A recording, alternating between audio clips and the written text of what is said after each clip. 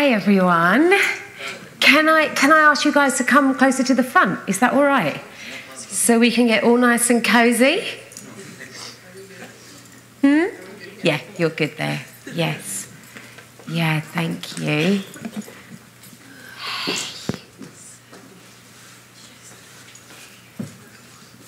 Yay! Okay, I definitely need some water, that's for sure.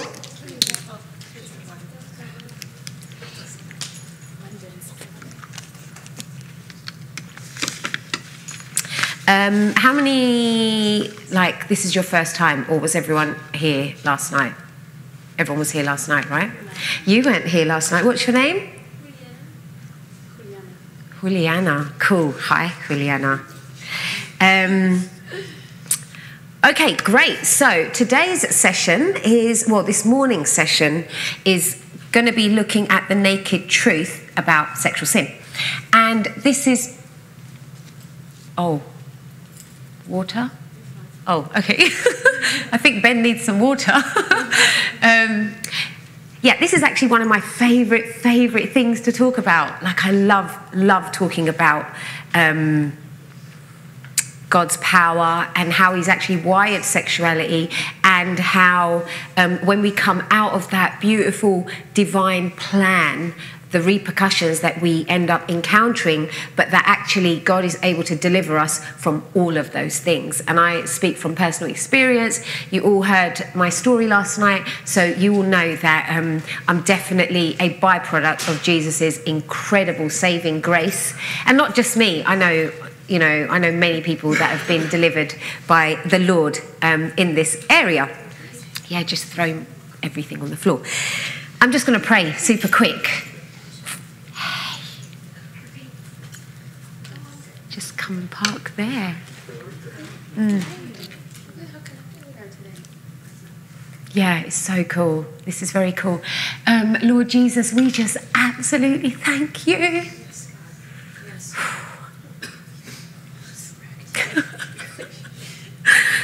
Oh, you're so good.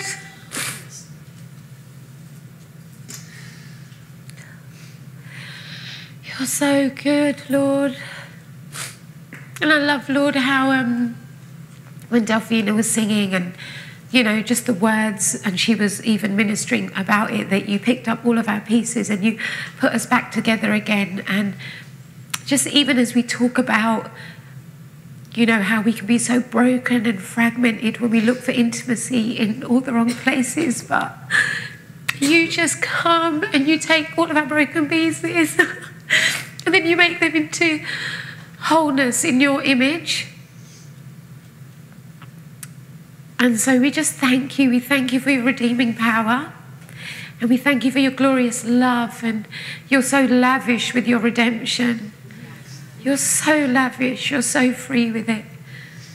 And we just thank you for your redemption in this place. And I thank you, Lord Jesus, for every single person who's here. They are not here by accident. Every single person is here for a purpose, God, and I really know that you're going to encounter them. Thank you.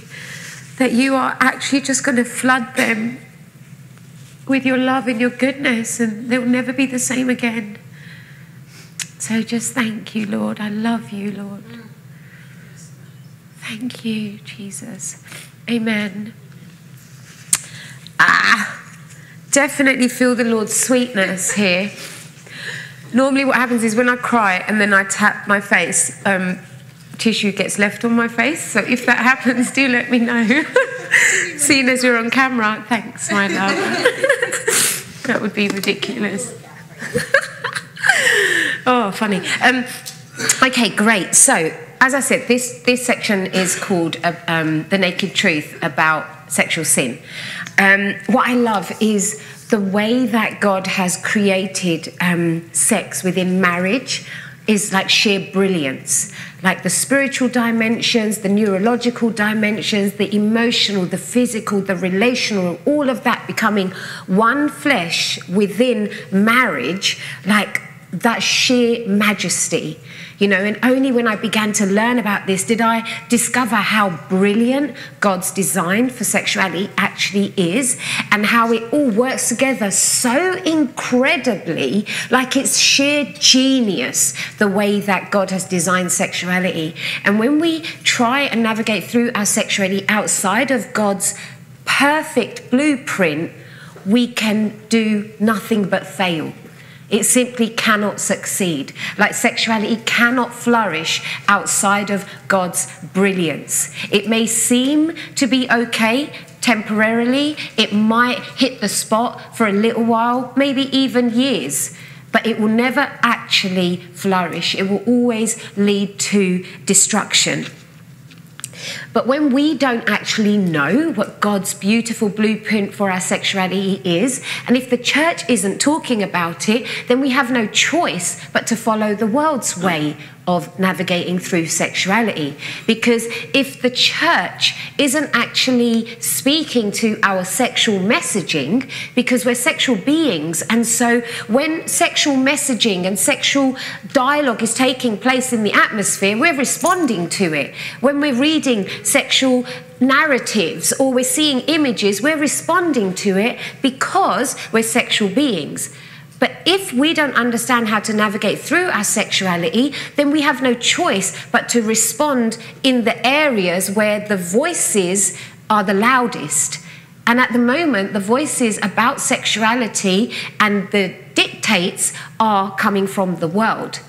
But actually, the world doesn't understand the true purpose and the true divine order of sexuality.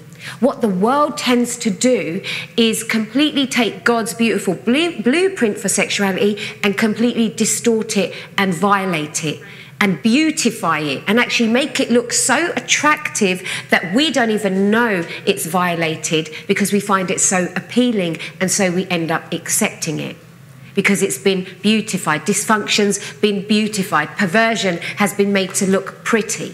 And so I've just got a couple of bits of media. So Ben, can you first show the donuts image, please? Oh, awesome. So I was walking down a really posh area in London one day, and I came across like a dog shop. And in the window were all these big like donuts for dogs, like with all like sugar all over them, and they all were all so pretty. And like, as I was walking past, I was like, dogs don't eat donuts. Like, dogs don't eat donuts. Dogs were never wired to eat donuts. But they looked so pretty that if I was a dog, I would find it very, very difficult to resist these donuts, because everything about these donuts was so attractive that I don't need to eat bones anymore the way that I was wired, because now I've been made to believe that these donuts are what I need. And that's what's happened with sexuality. We see it with food. You know, God never wired us to eat donuts either. But we've taken God's perfect plan, perfect blueprint for food and what we should eat, like vegetation and then meat after the flood. And now we find ourselves consuming sugar and all this crap because it's been made to look so normal and so attractive that we don't even realize what God actually had for us originally for us to consume. And it's exactly the same with our sexuality. And what's actually abnormal, what was never God's plan for our sexuality, has been made so normal that it's just everyday life. And it's promoted and it's acceptable, and it's something that if you're not doing this, you are deemed abnormal. So I know it was a bit hazy, but basically he's lost a watch. And he's saying to his PA, go and find me the watch. And she is saying, okay, fine, just tell me where you left it. And he says, I don't know where I left it. And then he explains to her that he probably left it with someone that he slept with. So she says, okay, just tell me the name of the person you slept with. And he says, yeah, I don't know. I don't know the names. It could be any one of these women. And then she's like, okay. She's asking him, obviously, to give more information. So all he can give her is a list of numbers and a list of names. But because he slept with so many women that week, he couldn't tell you which number matches which name. And when she gives him the look, he's like, what? What's the big deal? Like, I can sleep with whoever I want. Like, they're adults and I'm adults. What's the problem? And that's the kind of society that we live in, where we're adults or even we're teenagers and we're not harming anyone. We're not, doing anything wrong. And as long as we're safe, like, what's the problem? And that's the kind of narrative that the world often gives us, even at the most basic level. So for me, in my history, Ben, can I have the lights back, please? Is that all right? Thank you so much. Oh, are we on? Yeah. It feels dark. Do you want to see everyone else? I can bring up house lights. No, it's fine. I can see. Thank you.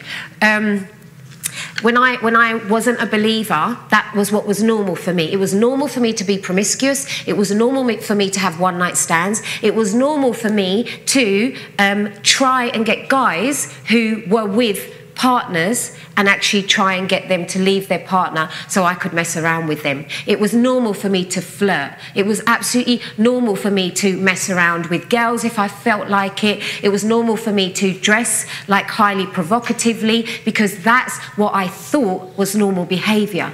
But in actual fact, what the world has been selling us as sex is in fact sexual disorder.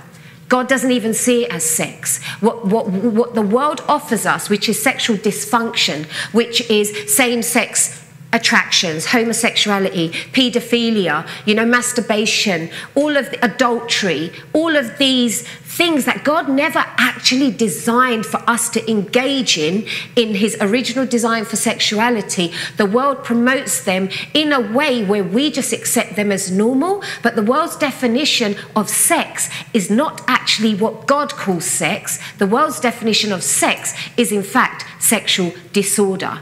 And even the church has believed the lie and has taken the world's version of sex and accepted it as being the real thing. But it's not. It's sexual disorder. And so I'm going to ask you, Ben, if you don't mind going to 1 Corinthians, the first scripture reference that I gave you. 1 Corinthians, 1:7. So I'm just going to read, if you've got the Message translation, please go ahead and find 1 Corinthians. If not, then we can just read it up there. So it says, and this is Paul, the Apostle Paul, talking to the people of Corinth, where they had a lot of sexual dysfunction going on because they'd actually come out of a worldly system, become Christians, but they were still practicing a lot of sexual immorality, much like the world that we live in today. And so they're asking Paul, the Apostle Paul, is it okay to have sex? So this is what he's saying. Now, getting down to the questions you've asked in your letter to me. First, is it a good thing to have sexual relations? Certainly, but only within a certain context. It's good for a man to have a wife and for a woman to have a husband. Sexual drives are strong, but marriage is strong enough to contain them and provide for a balanced and fulfilling sex life in a world of sexual disorder. So this scripture is telling us that sex, God's way, is only ever acceptable to him within marriage, but everything else is sexual disorder.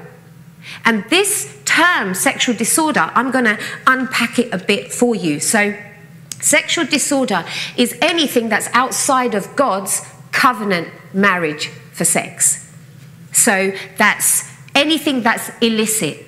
And in the Bible, God uses the word yada, which I explained yesterday, which is knowing, to be fully known and to know someone in return. That's the word that God uses for sex, and it means to be known within the context of covenant intimacy, within that full acceptance of one another, that unconditional love towards one another, and having sexual relations within that framework in marriage is what God deems to be sex. But outside of that is a term called zakab, or a term called bo, found in the Old Testament. And zakab and bo are two words that are used to describe sexual disorder, anything that isn't yada. And it means illicit sexual activity. And in the Bible, God does not even refer to sex outside of marriage. Anytime we hear the Bible talking about sexual activity that's not done in marriage and it's illicit, God does not even use the word yada. God does not even use the word sex. He uses the word zakab or bo. So God's definition of sex is only ever that which is done in covenant marriage. Everything outside of that, God sees as illicit. And in the New Testament, the word for sexual disorder is porneia. And that's where we get the word pornography from, and where we get the word fornication from. So fornication, we often believe that fornication is having sex before marriage, but fornication is actually porneia, which is every kind of sexual illicit practice outside of yada intimacy, which is God's definition for sex. And when we actually begin to take that on as our normal sexual behavior or our normal sexual wiring, what we end up doing is actually abusing our bodies. Because when we engage in anything that's not yada, we're actually abusing our bodies. And I'll show you why I come to that conclusion. So this scripture is this 1 Corinthians 6, 16 to 20, like the whole thing, Ben? Perfect, thank you. So we're just going to read again from 1 Corinthians chapter 6 in the Message translation, where it says, "There's more to sex than mere skin on skin. Sex is as much spiritual mystery as physical fact. As written in Scripture, the two become one. Since we want to become spiritually one with the Master, we must not pursue the kind of sex that avoids commitment and intimacy, leaving us more lonely than ever, the kind of sex that can never become one." Before I carry on, I'm just going to explain, like in the world, like before I became a Christian, I was quite happy with sex that had no intimacy. I was quite happy with just connecting with someone and walking away from them. I mean, I slept with guys I don't even know their surname. And I thought that you could have just physical sex and that was okay. But actually, God cannot even separate the spiritual away from the physical. He cannot, because sex is actually a spiritual mystery. And to just use it as a physical function, it's an actual abuse of the very practice of sex, which is one flesh on every single level, emotionally, spiritually, physically, relationally, neurologically. And so you can't actually separate the various dimensions. What ends up happening is when we engage with sex outside of yada, we do end up becoming one flesh, and we end up engaging on every single level, but because we're not aware of it, we end up actually creating soul ties and becoming one with someone illegally. And it's not yada, it's actually zakab that we have ended up engaging in. And it's porneia that we've ended up engaging in, when the whole time we were just looking for love. You know, the whole time we were just looking for intimacy. But God has ordained for sexual intimacy to only ever be enjoyed within the marital covenant. And so when we try to look for it in the world's way, we end up engaging in soul ties and sexual dysfunction that actually ends up stealing from us the capacity to truly be intimate in future. There is a sense in which sexual sins are different from all others. In sexual sin, we violate the sacredness of our own bodies, these bodies that were made for God-given and God-modelled love, for becoming one with another. Just going to leave it for there. No, actually, let's carry on. Or didn't you realise that your body is a sacred place, the place of the Holy Spirit? Don't you see that you can't live however you please, squandering what God paid such a high price for? The physical part of you is not some piece of property belonging to the spiritual part of you. God owns the whole works. So let people see God in and through your body. So this incredible scripture actually talks about the fact that we were created for God-modelled and God-designed love. And when we engage in zakab, when we engage in porneia, when we engage in illicit sex or illicit sexual intimacy, what we actually end up doing, we end up violating the sacredness of our own bodies. And the fact that we were created for God-modelled, God-designed love, when we abuse our body through sexual sin and we give our body away, or we engage in intimacy that isn't holy, what we don't realise is we are abusing this body which was created for God-modelled and God-designed love. Yes? Could you explain zakab Yeah, so zakab is illicit sex, so anything that's taken place outside of yada intimacy. And there's zakab is the Old Testament term, and porneia is the New Testament term for it. So zakab is Hebrew and porneia is Greek. Thank you for helping me point that out. And the whole thing about abuse is we often think that abuse is like sexual abuse or abuse is molestation. We never think that we could be abusing our own bodies. But I remember when I was molested as a child, I knew that that was abuse because it was done against my will. But when I then became sexually active of my own choice, and I ended up being, you know, sexually active with whoever I wanted, being sexually independent, what I didn't realise is there is no difference in the abuse that was done to me and the abuse that I did to myself through my sexual independence. They were both abuse. Anything outside of yada, outside of that beautiful covenant of unconditional love, outside of that covenant of marriage, which is role modeled on the love that Christ has for his church, anything outside of that is actually abuse that we end up engaging in.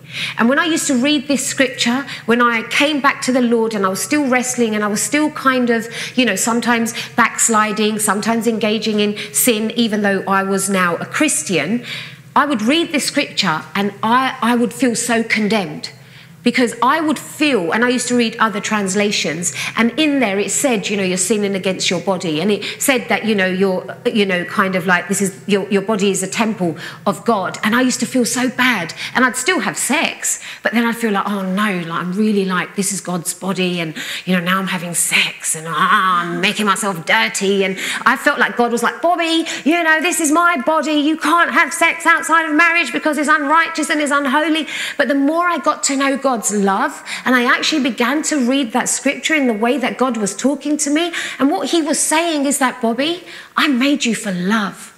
I made you for God-modelled love. Like, I gave my life for you so that you would know what love looks like. And everything about you is made in love, for love, with love, by love. Don't squander it. You are worth so much more. I found you so worthy that I died for you. That's how precious you are. That's how precious your body is. Don't just give it away. Don't engage in illicit sex. Don't touch your body like that. Don't do those things, Bobbi, because you have been created for something so wonderful and praiseworthy. You've been created for the deepest kind of love. And I began to see this scripture so differently, that God is not pointing a finger at us as like this old killjoy who's like, oh, stop having fun and stop having sex without marriage, you know.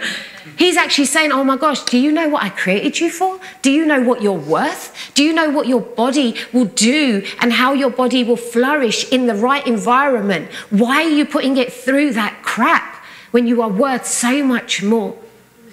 And when we don't know that, what we end up doing is engaging in sexual disorder. And the issues with sexual disorder and having sex outside of that one flesh covenant intimacy is that you end up becoming one flesh illegally. And so what ends up happening, like I explained last night, when two become one, they cleave to one another and become one flesh. They become loyal to one another neurologically and spiritually. They enter into a covenant marriage in the realm of the spirit, whether it's legal or illegal. And like I mentioned yesterday, I'm just going to go over those chemicals again because they are so important. So when we actually become one flesh, we have sex, or we become very, very intimate emotionally, what happens is you have lots of kind of, you know, emotions running and lots of pleasure and foreplay, or just the feeling of being with someone new and butterflies in your stomach and all of that stuff. And what ends up happening as a result of it is that you end up responding to the sexual cues, your senses, you know, go off the charts, your brain begins to process, and you have released, as a result of it, lots of different chemicals, a whole multi-dimensional layer of lots of different chemicals that get released.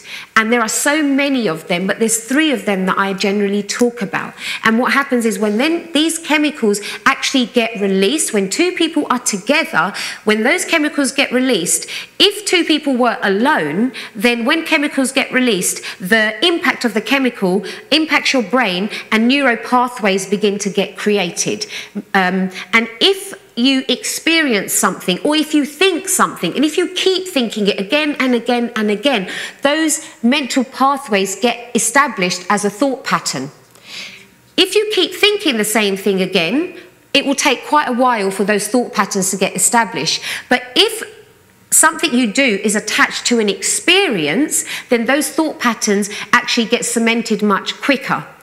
If that experience is attached to a reward, then you have a greater level of chemical release because it's so exciting and there's a reward attached to it. And so what happens is your brain then stores that as an action with a reward, and it wants to do that again and again. And 3 crucial chemicals tend to get released. Dopamine gets released when you're engaged in sexual activity, and dopamine is something that gets released when you're anticipating something fun that's going to happen, sometimes what you're going to eat, sometimes, you know, if you're going to have sex or you're going to jump off a mountain because you're mad, you know, or you're going to do something really like high extreme sports, like that kind of thing. So this rush kicks in and you're anticipating and anticipating and anticipating. That releases dopamine. But dopamine is only meant to be released in moderation. So when we, you know, if you're having loads of sex with someone, that's how addictions, you know, can sometimes occur. Because if you continue to have sex, the dopamine that keeps getting released will cause you to have a sex addiction, because dopamine is addictive. If you're having loads of sex in your marriage, it doesn't matter because you're just getting addicted to each other, and that's totally cool. But if you are having sex outside of marriage and you're having sex with lots of different people, that's how sex addiction gets created, because the amount of dopamine that's being released is actually eating away at your brain. But in moderation, dopamine, you know, isn't unhealthy. It's only when you have excessive amounts. If you engage in masturbation or porn and your brain gets used to that release of dopamine, then you actually end up inflating that side of your brain where the dopamine is being released in copious amounts and actually eating away at your brain. And if you are engaged in sex by yourself and you're having loads of dopamine, then the other side of your pleasure system that needs touch, it needs oxytocin, it needs feel-good hormones that you have with another person, a human being with you, that God has designed to enjoy in marriage. When you don't have that, that side of your brain is completely being starved.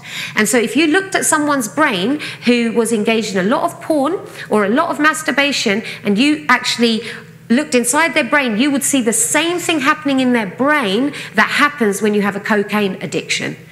Because with cocaine, it's similar. The anticipation of taking your, you know, like snorting your next line releases so much dopamine that the brain activity that's taking place in a lot of sex, a lot of illicit sex, is the same as if you were taking a lot of cocaine.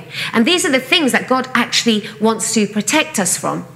And so dopamine is a chemical that gets released when you're having sex. If you're just having normal sex, then moderate amounts of it would be released. And then there's another chemical that gets released, which is oxytocin. And the way that God wired this whole mechanism of cleaving to one another in marriage is that not only do you cleave spiritually and relationally and physically and emotionally, but you also cleave neurologically, whereby these chemicals that get released, bonding chemicals, actually bond you to the person that you are with.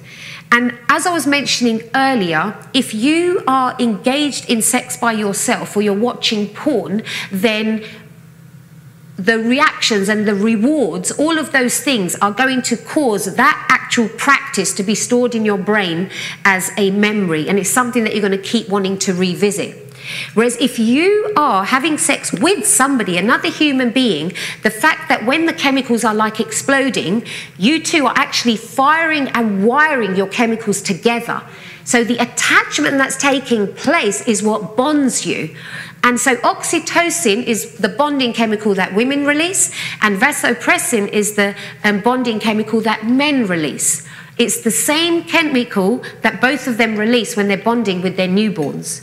And so God has actually created these chemicals to be released as part of the cleaving process that he designed for marriage. He designed for children, you know, for you to engage with your offspring. But when we then become one flesh outside of those parameters, we end up becoming loyal in a counterfeit way, and we become attached in a counterfeit, illicit way. And what ends up happening is we end up having covenant intimacy with either a virtual image or someone who's not our spouse or is never going to be our spouse. So we end up having a soul tie with someone that actually God cannot bless because it's not a covenant marriage. And so what ends up happening is the demonic realm ends up blessing that union, or rather sealing it and violating it. And as a result of it, what ends up happening is you then invite demonic repercussions on all levels of our existence into that union, because it's not blessed by God. It's been sealed by the demonic realm because it's zakab and it's bow. It's not yada. It's illicit intimacy that God cannot bless. Is that making sense? Yeah? And so when we invite the demonic realm, because of things that we do, yes, my love. Can you once again tell us what is zaka? Yes, yeah. So basically, God defines sex as yada. So it's a Hebrew word which means to know and be fully known in return. And it's the word that God uses for sexual intimacy with marriage. It's this desire to be so transparent with another person and to have no boundaries, but actually to give yourself fully and to honor and love and cherish one another with no secrets, and to respect one another, not to leave one another, but to fully see one another. And that's what God has ordained for marriage. And that word yada for sex is the same word that God uses for our intimacy with him in worship and prayer. And so marital sex, in God's eyes and the way that God designs it, role models the kind of intimacy that Christ has with his bride. But when we have sex outside of that marriage covenant, we actually end up engaging in something called zakab, S-A-K-A-B, which is a Hebrew word that God uses to describe any kind of sexual activity that is not in covenant marital intimacy. In the New Testament, the same definition is called porneia, because the New Testament is Greek and the Old Testament is Hebrew. And porneia is where the root word is the root word for pornography, porn, and fornication comes from. Cool. So when these illicit unions and connections invite the demonic realm in, we end up inviting demonic activity or demonic interference on all three levels. So emotional, physical, and spiritual. And when it comes to physical, kind of interferences, like just for example, like abortions, sexually transmitted diseases, like all these things are byproducts of allowing illicit unions to take place. And so as a result of it, what happens is you end up having a pregnancy out of wedlock, or you end up having a pregnancy in a relationship that cannot obviously allow the pregnancy to continue. And then as a result of it, you end up performing a physical abortion, a termination. I speak from my own experience. When you end up having sexually transmitted diseases, the safest sex you can ever have is within a covenant marriage. Because within a covenant marriage, the way that God designed it is two virgins would come together who have never been touched before, and that they would have marital sex. There would be no room for sexually transmitted diseases. But we live in a culture where sexually transmitted diseases are part and parcel of everyday life, where this demonic manifestation of demonic activity that's taking place between two people, the manifestation is sexually transmitted diseases, but it's become so normal and it's so common that no one bats an eyelid that, hold on a minute, when two people have sex, disease happens. How come? And if two people are married, that's unlikely to happen. You know, if two people marry and follow a blueprint for sexuality the way that God has ordained it, then you're not even going to engage with sexually transmitted diseases. What makes me laugh is I used to be addicted to Friends. You know, did anyone ever used to watch Friends? It was a good program. But then I became a Christian, and then I realised, oh my gosh, it is so drenched in sexual innuendo. Like the themes and the narrative in that program, oh my gosh, they have ruined generation upon generation.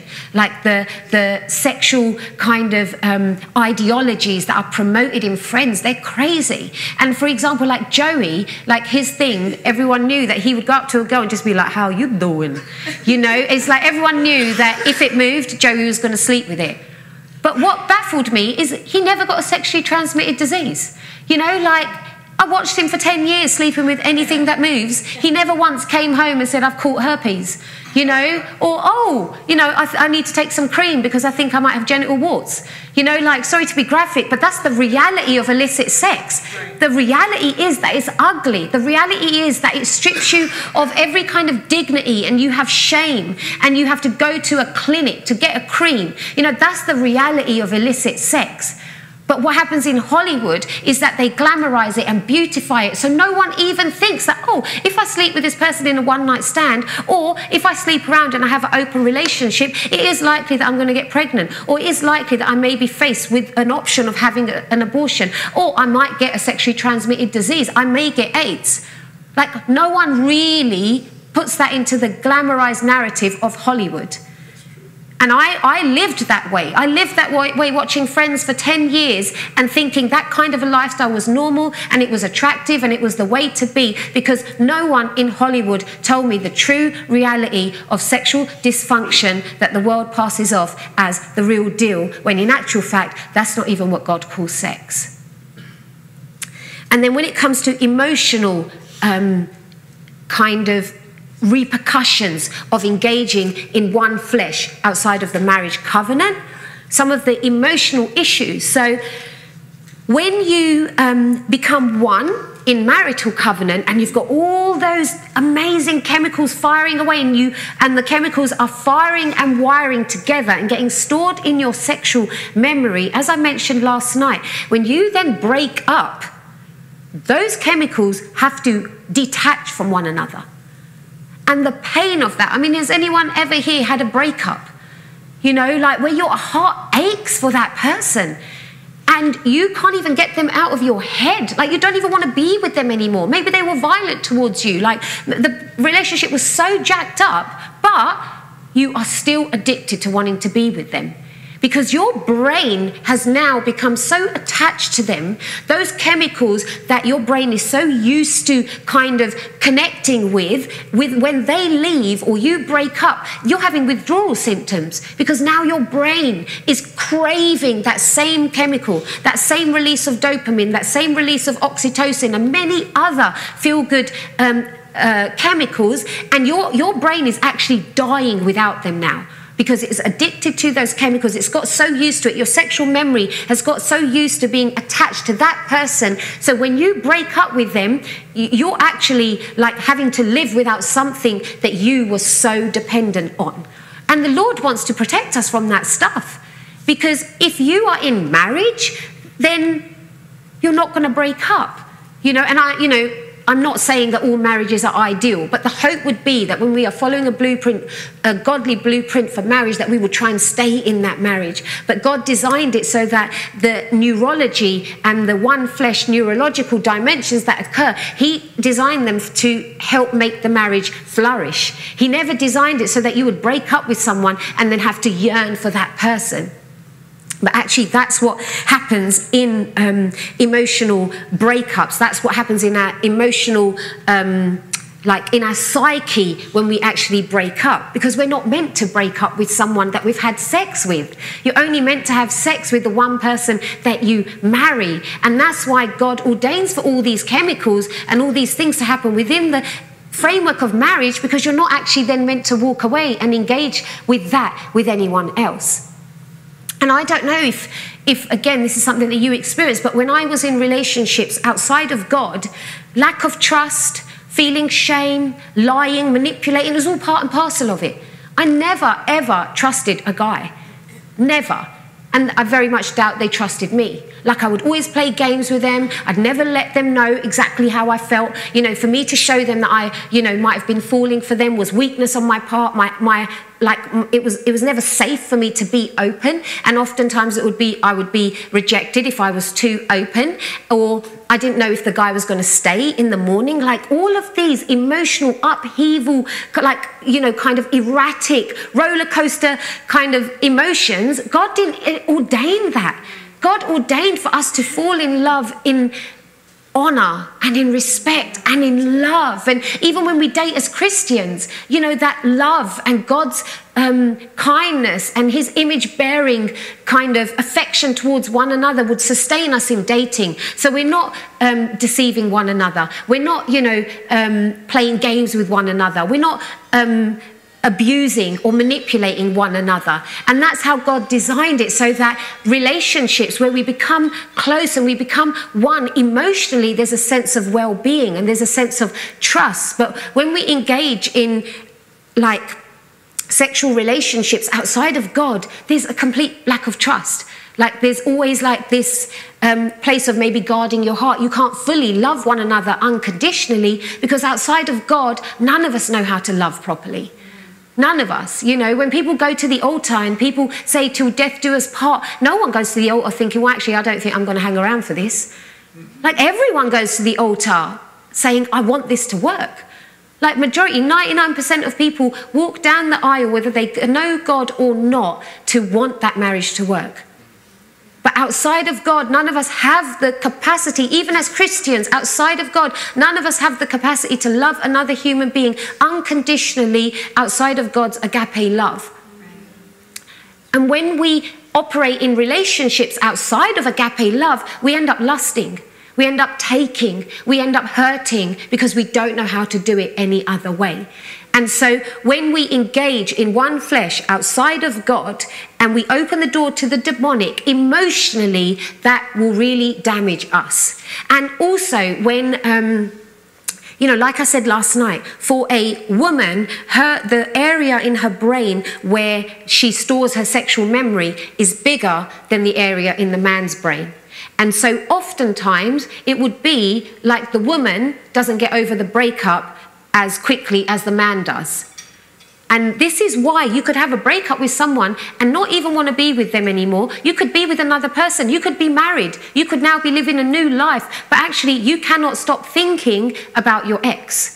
They may have been abusive to you and you can't stop thinking about them. It's because you have an attachment and you are one in the realm of the spirit, and you are husband and wife in the realm of the spirit, one flesh. Even though it's illicit, even if you break up in the natural, that is still there until you break off that soul tie. And I've encountered that where, you know, the thing with these chemicals are they are no respecter of scenario. So they don't care if two people come together in holy matrimony or if they come together in illicit one-night stand. They're still going to attach. They're still going to bond. They're still going to fire and wire together, and they're still going to get lodged in your sexual memory. And this is why you could have sex with someone just once and not be able to forget about them for the longest time, even though they were casual to you. Like, I had encounters with people that we probably only slept with each other once, and I could not get them out of my head for 18 months. Whereas there would be someone else that I may have known a much longer time, and it was much easier for me to forget about them, because the actual attachment that takes place in our neurology, unless we break it off, it keeps us attached to that person. And I know someone very, very close to me, they are in a really dysfunctional relationship. They've been in a dysfunctional relationship for more than a decade. There's so much brokenness, there's adultery, there's so much pain, yet they keep coming back to each other, because they don't understand that unless they actually get married before God, their union is illicit, and they don't understand that unless they break off the soul ties, they will continuously keep coming back to each other, because in their neurology, they are one flesh. And in the realm of the spirit, they are still one flesh. And what I said about women, you know, that their sexual memory is so big, the area that stores it, so they end up keeping things in their memory for ages, and it takes them longer to get over a breakup. Now, when you think of a man, you might think, oh, a man gets away with it. Like, they don't really have that many repercussions from an emotional repercussions from a breakup. But what happens with men is, and probably with women as well, but they end up losing their capacity to be loyal. This is why men don't commit. Because what happens is, even if once outside of a marital covenant you become sexually active, you then end up bonding with either an illicit image, like a virtual image in porn, or you end up bonding with someone else outside of marriage, or you commit adultery or whatever. What ends up happening is you end up diluting and violating your capacity to actually bond to your spouse in future. Because God has created us to bond to our spouse in a lifelong relationship. And so when we end up bonding to someone in an illicit way, what happens with men, they will end up actually jeopardizing their capacity to bond to anyone. And if you have a man who does sleep around, every single time he sleeps around with someone, he dilutes his God-wired capacity to actually operate in the vasopressin and actually bond and be loyal to his spouse. And each time his capacity to be loyal weakens and weakens and weakens before he's unable to actually stay committed to his spouse or his future spouse or even his children. You know? So men don't get away with it either. Does pornography have the same effect as adultery? Yeah, because it has the same effect in that you have counterfeit attachments. So you end up becoming loyal to that virtual image, and so you end up violating your loyalty mechanisms. You end up violating that wiring inside of you, amongst a lot of other things. And now what I want to actually talk about is spiritual dimensions. Like, what happens is when we become one flesh with someone outside of a marriage covenant, and like I've said, we have spiritual repercussions, we have emotional repercussions, and now I want to talk about I said physical repercussions, emotional repercussions, and now I want to address some of the spiritual repercussions that end up taking place. Now, remember what I said, that when you cleave and you become one flesh in marriage, God comes and seals that union. But when we become one flesh outside of marriage, then seducing spirits and the demonic realm will come and seal that union. And what can end up happening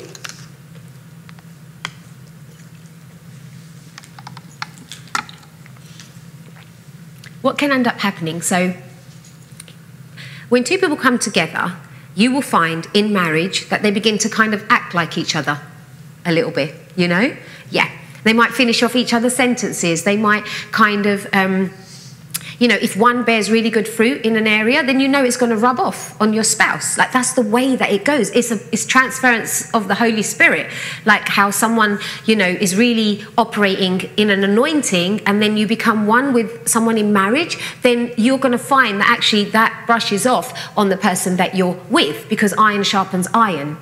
And what happens in illicit one flesh encounters is that you end up having a transference of spirits, but what ends up happening is the spirits, the demonic junk that one of them is carrying, will just be shared with the person that they're sleeping with. And so you have this transference of spirits where you will end up taking on some of the demonic oppression or some of the demons that the person you're sleeping with is actually operating in. Ask me in a minute, yeah? So I'll give you an example. I remember there was a time when I was coming to the end of a 5-year relationship, and I already knew that I was bored with this guy that I was actually engaged to be married to, and I had already decided in my mind that we're not going to be together anymore. I'm bored, and I'm now looking for more kind of excitement. And I remember working in this company in Mayfair, and with all the guys in the office, I would go to strip clubs and take cocaine and stuff, and I was just hunting for excitement. And I was actually already seeing a guy in my office, but one day I was with a different guy and we were just in the pub and we were just having a drink. And this other guy who was just a friend, and we were talking, and he was telling me how whenever he goes out, he's in a long-term relationship with his girlfriend. He said, whenever I go out, I always end up making out with strangers. And I remember looking at him and thinking, you idiot. Who was I to say he was an idiot, considering the crap that I was involved in? But at that time, I wasn't doing that. At that time, I would have thought, like, for me at the time, I could two-time guys, and, you know, I could kind of do all this other stuff. But this idea of going to a club and just kissing lots of different people in one night, even though you were happy with the person that you were with at home, I couldn't get my head around that, because I only ever really two-timed someone that I just was bored with. If I was happy with someone, I wasn't going to two-time them. So when he shared that with me, I was just like, wow, that's a bit crazy, weird. But anyway, not too long after that, me and this actual guy, we ended up going out with each other.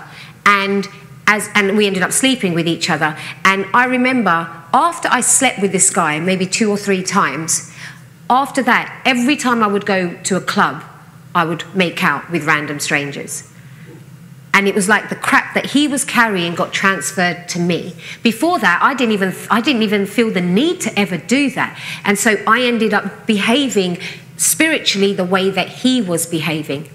And this is also like, demons, they look out for each other. You know, demons complement each other. And so if you've got someone who is very, very timid, maybe someone may have even been abused when they were young, but they have a spirit of abuse on them, or they have a place of like where they're wounded. And if that does not get dealt with, then you will have a demonic spirit that's territorial, a demonic spirit that's forceful, a demonic spirit that will come and violate someone who's timid. And so you can have someone who's quite frail or timid who always seems to attract a person who's dominating, because that spirit operating on a dominating person will look for timid spirits that are operating in someone. And so you find yourself always attracting the same kind of person. Like you can have someone that says, I don't know why, but I always end up with the bad boys.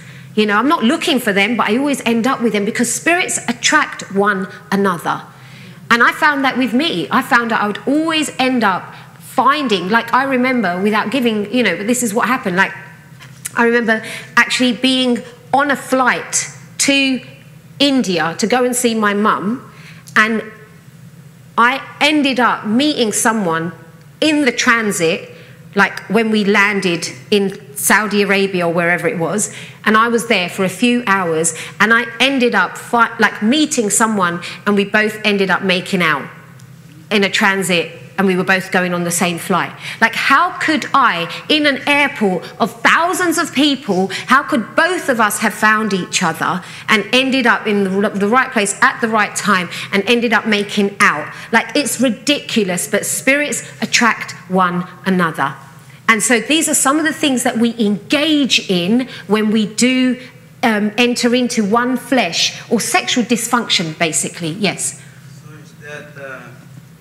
because I have a friend, I was still new as a Christian. Yep. And we both served the Lord together. We were very young, like 23, 24 years old. And he confessed to me that he rides public transport. Mm-hmm.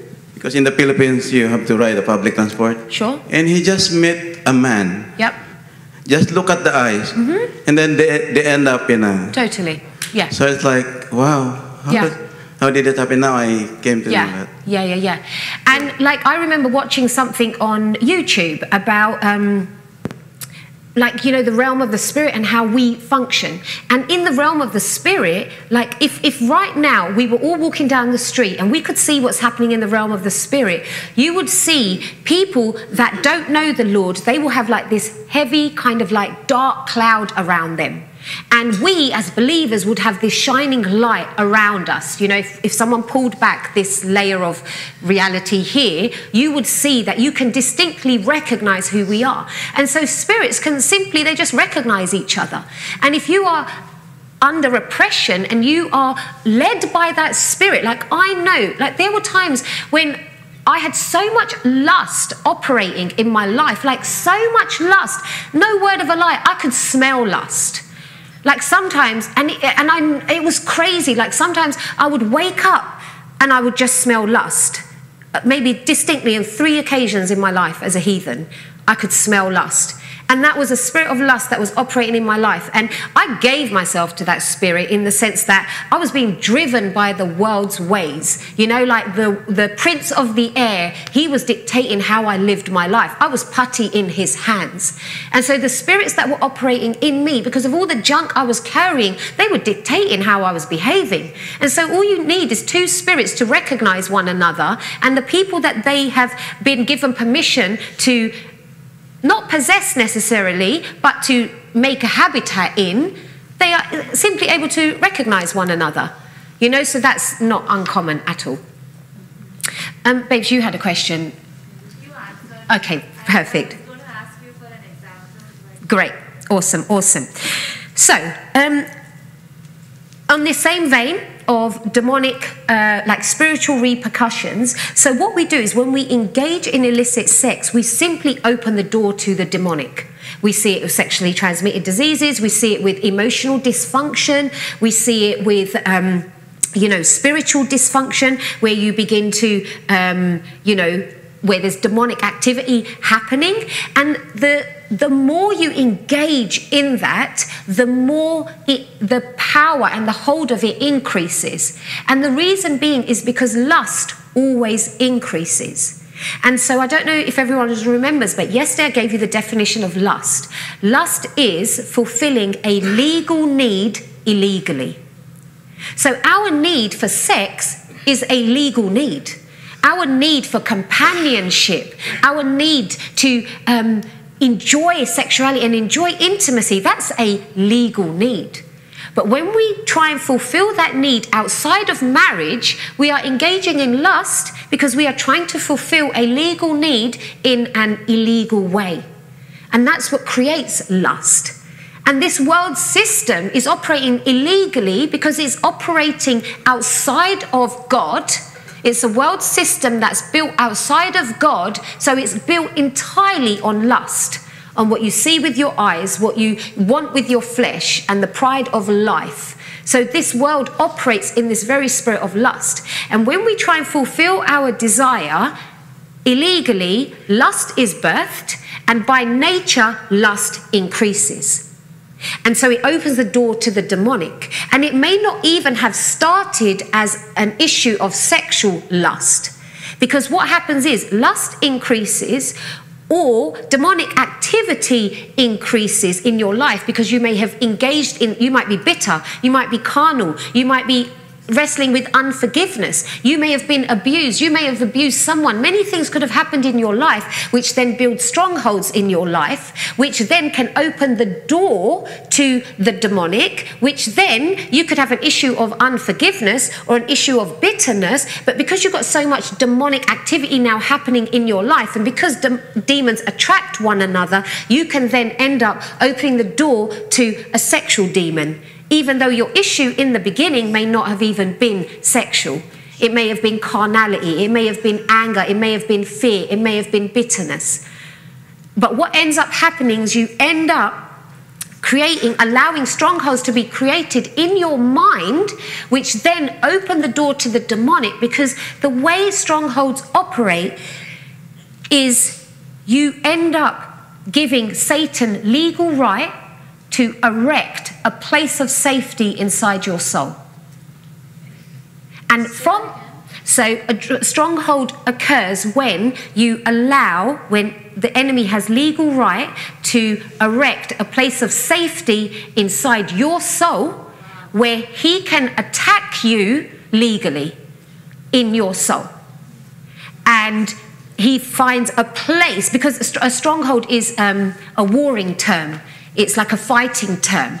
And so when we engage in sin, or we open the door to the demonic, or the demonic influence in our life gets greater and greater, and we begin to attract lots of different demonic influences, and strongholds get built in our life, then what happens is the enemy can actually war against us in a place of safety inside of our very soul. And this is why we can't do anything. We have to break those strongholds down, because he actually has a legal right to do that. And that can then open the door to great demonic interference. That's how I believe sex demons began to come and attack me or visit me, because I had sins and sexual, or not sexual, but I had strongholds in my soul that gave the enemy legal right to begin to build a place of safety inside my very soul. Yes, babe. And when you say build a place of safety, you mean the enemy is building his own little safe place?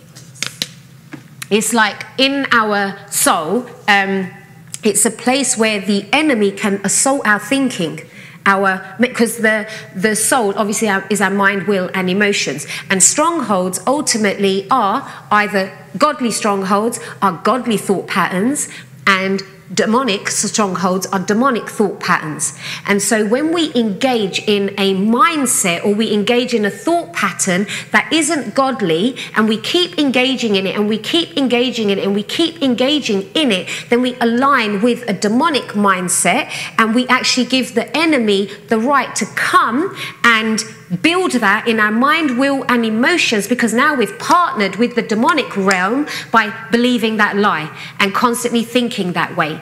And so now we can't even stop thinking those negative thoughts anymore, because what was just jacked up thinking becomes a stronghold where the enemy, because we've partnered with that lie, actually comes to a place of safety in our thinking patterns, and he can't be stopped unless that stronghold is broken through the word of God. Yeah? Yes, exactly. Yeah. So I'm going to give you an example of the strongholds that were built in my mind, which then led to the sex demons that I spoke about last night. It was very interesting. Okay, so basically, like I explained, I was brought up in a Hindu kind of environment, so there was a lot of demonic activity just from idol worship. So already the environment that I was living in was a demonic environment, because demons, idols, were being worshipped in my home for a start. And so anything that those demons, any attributes attached or associated with those different false idols would have been operating in the environment that I was growing up in. And when I was, like I explained, I was molested maybe 2 or 3 times or 4 times that I remember as a child. And I remember, like, the third time it happened, the third time was a cousin, and the third time that it happened to me, I actually enjoyed it. I knew it was wrong, but it awoke these like desires in me, and I was only 11 at the time, awoke these desires in me where I now had been awoken in my sexuality in an illicit way. And I was also, around that time, maybe a few years later, I started reading adult books. And so these seeds of illicit sexual behavior had been sown in me within an environment of already having like demonic activity in my home, because my family would worship demons. And so when I was then molested, these seeds of illicit sex have been sown into my soul, and then I begin to read these adult themed books, and the whole time I'm not allowed to have boyfriends. I've got no interaction with boys in the sense that I'm not allowed to have boyfriends, so what is exotic becomes erotic. So what I'm not allowed to do, the taboo, becomes more kind of attractive to me, but I'm not allowed to do any of those things. And then when I was 13, I remember one day, as I explained yesterday, having a dream where I was making out with a friend of my sister's, a boy, and I had an orgasm. And at that time, I just remember feeling so good. I remember I kissed this boy in this dream and I had an orgasm, and it felt so good, but I had no idea what it was. And I'm just going to be so real with you guys, because honestly, like, I feel that if I'm not honest with you, you're not going to be honest with God. So I'm just going to be super honest with this journey, because transparency begets transparency. And so I remember having this thing in a dream, and I remember not too long after that, I began to touch myself. And I think the first ever time I touched myself, I had an orgasm, and all of a sudden, all I just thought was, is what happened to me in that dream. And it was that thing that where I'd enjoyed it so much, like it was such a feeling of pleasure, so that when I touched myself and I had the orgasm, I had found this thing where, oh my gosh, I can feel that kind of pleasure. And so I continued to do that throughout my teenage years. And when I then became sexually active when I was 16 and started having sex, I probably didn't masturbate during those times, but I remember when I then, as I got older and as I started taking drugs and as I, you know, got involved in like illicit kind of relationships and stuff, then my propensity to masturbate got stronger. And even when I was with a guy, I would still, like, even though we would be having sex or doing things sexually, I always knew the way that I liked to be turned on, because I was so used to now the way that I knew I preferred to have an orgasm. So even though I was in a relationship now, I was still depending on masturbation to actually make me feel good about myself. And when I actually then became a believer, because I said yesterday that I actually found Christianity so boring, and by this time I'd had lots of one-night stands, by this time I'd taken so many drugs, and I'd messed around with girls, like I'd done so many things. And then when I became a Christian and I knew that actually I can't do any of these things anymore, like I need to be really, really good, but because I found Christianity so boring, and because I was still masturbating, I didn't know how to stop. And so what would end up happening is I would still do that as a Christian, and then I would backslide, and then I would still have sex with guys, and I went back and forth and back and forth and back and forth. And I got baptized, and I went to Bible school, and all this was happening as I was a Christian. And so when I had that demonic attack and that sex demon had sex with me that night when I was wide awake, I knew that it was the repercussions of all of the sexual sin that didn't even start off as my own sin. Like me being molested, that wasn't even my own sin.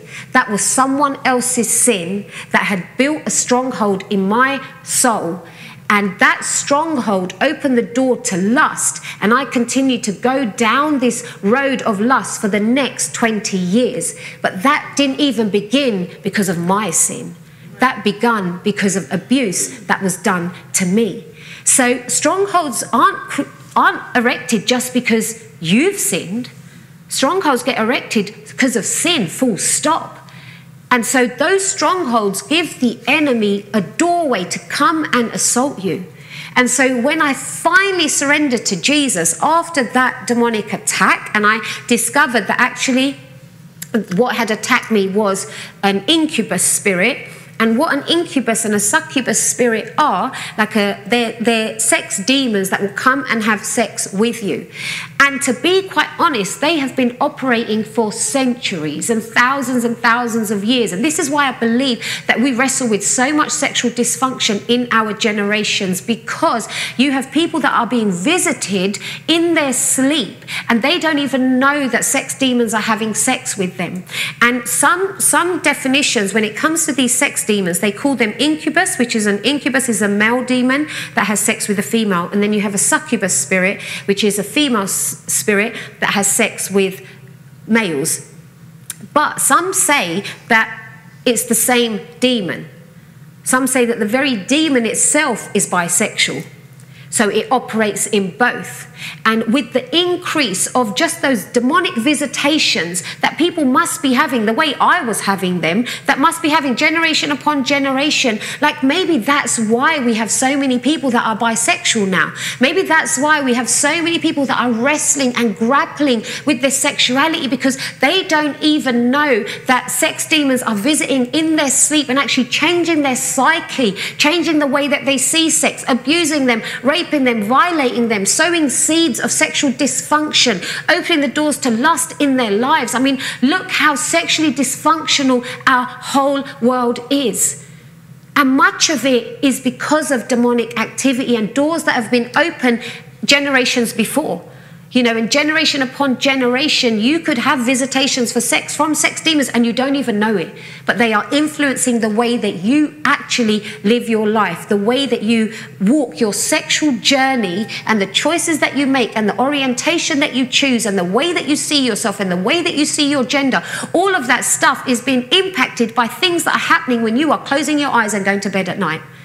Because it was only when I had that demonic attack while I was awake that by God's grace I began to put all of that together, and I realized that, oh my gosh, this started happening to me when I was 13. And when I look back and I connected all the pieces, and I realized that I've had an incubus spirit having sex with me for 15 years, and people don't even realize. And people become so accustomed to it. Like when I was a heathen, I just knew that I sometimes had orgasms in my sleep. I was indifferent to it. But there are people who actually engage with that spirit, because these spirits, they're territorial. They will actually see you as their wife, or they will see you as their husband. In the realm of the spirit, you are actually their spouse, and you've got a counterfeit attachment to them. And so what will happen, this is some of the reasons that people are not even getting married, because in the realm of the spirit, they are actually one with a demon. And I remember watching a program recently.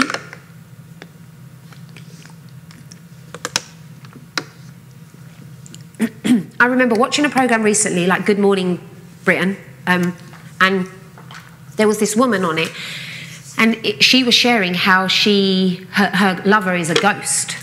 And exactly what I'm telling you now, except she doesn't know that it's not a ghost, it's actually a sex demon. And she was saying that that's her husband, and that she wears different night dresses for this demon, and that she knows how he wants her to touch him, or, you know, all of this stuff, because she's actually created a jacked up, like, demonic relationship with this sex demon that visits her. And because these demons are territorial, when you then begin to engage with that, you end up literally having a marriage covenant with a demon. And these things have to be broken off. And that's what had to happen with me, that when I realized that what had been happening to me for the last 15 years, and the Lord showed me, and then I completely surrendered my life to the Lord, and I broke off every single soul tie that I had with any guy, that I had with anything that had ever visited me. I was able to break all of those things off. And like I explained to you guys last night, that when I was actually having that demonic encounter, and the Lord said to me that that was the spirit of the world that was raping me. The spirit of the world. This spirit of the world that I had actually got so accustomed to living for. Dictating, as a believer, I was allowing the spirit of the world to be my friend. And so when I was being molested by that demon that night, the Lord said, that's the spirit of the world that's raping you. The spirit that you've been friends with, the spirit that you've actually made attachments to, the spirit that you allow to dictate your life, and the one who's behind the spirit of the world is Satan. And so when I then gave my life to the Lord fully after that attack, and I cut off all soul ties, God showed me that any time I engage with the spirit of the world again, I open the door to the demonic.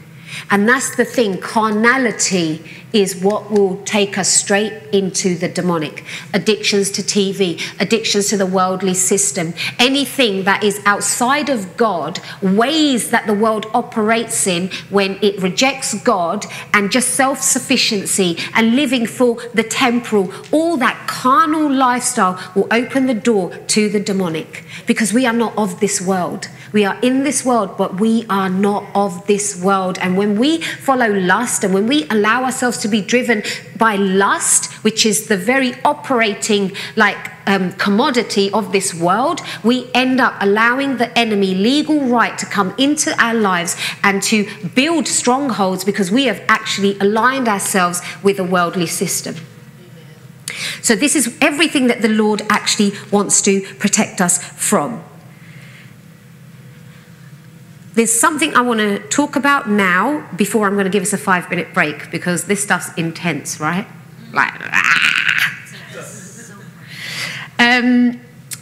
You might think, okay, all of that stuff hasn't happened to me, praise God. You know, you might be like, yeah, okay, that sounds out there, but that hasn't really affected me.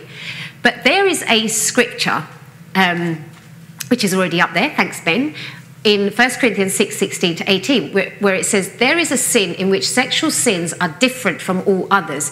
In sexual sin, we violate the sacredness of our own bodies.